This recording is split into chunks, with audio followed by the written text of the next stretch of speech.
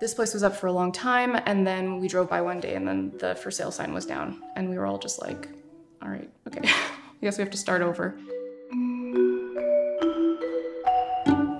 I don't know why, but I had a picture of the realtor's sign. And so like reached out to them and was like, are you interested? And I think it was pretty quick that we acquired the property after that. So it was good that we just took that risk because I don't think there's any other property that we had looked at that would be this significant to us. The zoning for the school really protects our solar rights. And so having that for both the passive as well as the solar panels really was important for our long-term kind of success on the project. We wanted to live inner city, so it was still accessible to downtown because Glenn and I both work downtown. We wanted to be able to walk. One of the hardest parts was actually finding someone who wanted to do the project and who was qualified. And we trusted to actually like come out with the product that we needed. Not many people were willing to take it on, and us assembling the team took probably 3 years.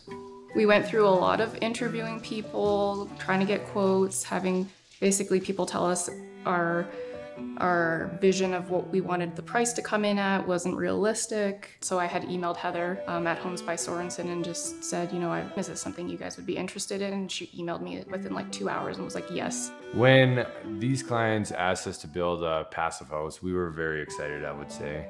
Because we had not built to the passive standard yet. There's a lot of, consideration that needs to come into agreeing to build a passive home. There's a large array of different standards that you can build to, and the passive standard is the upper echelon, the top tier.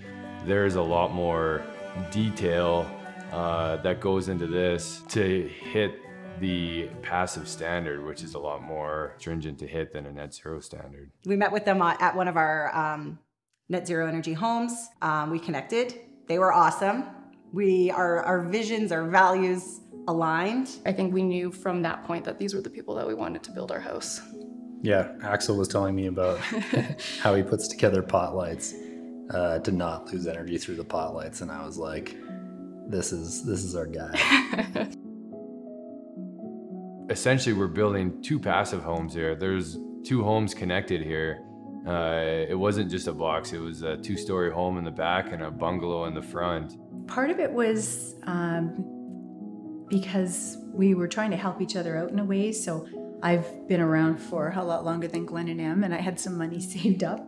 Glenn and Em have income, but they didn't have a lot of down payment. It seemed like a good way to have a nice home, but not too large, and that we could both afford. I'm now retiring, and so I want to make sure that I've got something that I can live in comfortably. Part of the design concept was us laying out all the most important things we wanted to achieve with the house. And I think the order was privacy, affordability, and net zero. When they initially came to us, they had 2 box homes that were just stacked on top of each other. Heather was going to be living in the bottom unit, and Emily and Glenn were going to be living in the top unit. Axel talked a lot about how, because we had these big central spaces that we wanted to achieve, both for the solar as well as for the feel of our living rooms, it would create a drum effect below on the lower floors. So we had to go back to the drawing board and find something that worked for both of them, while still getting a lot of southern exposure, which is key for this passive house project.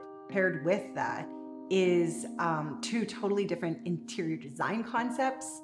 Heather's home was really focused on kind of a timeless, regal, very fresh vibe, and Emily and Glenn's home was eclectic and vintage and plywood. And we were able to achieve 1 building, 2 homes, very different design concepts, inside and out. For Glenn and I, it's really about like, how can we minimize our impact? Both the vanities in the bathrooms are repurposed credenzas or dressers. We really wanted the cost to come in low so that other people would not look at it and go, yeah, but I can't afford that. The idea of economies of scale, like the fact that you can take 2 houses and put them together, you taking that economies of scale and putting it into passive house makes it way cheaper. I love the idea of having to do something that is sustainable, and I think other families can copy this. I think another key piece too is that we can show other builders this level of high performance homes so that more people and more builders can be building to this standard,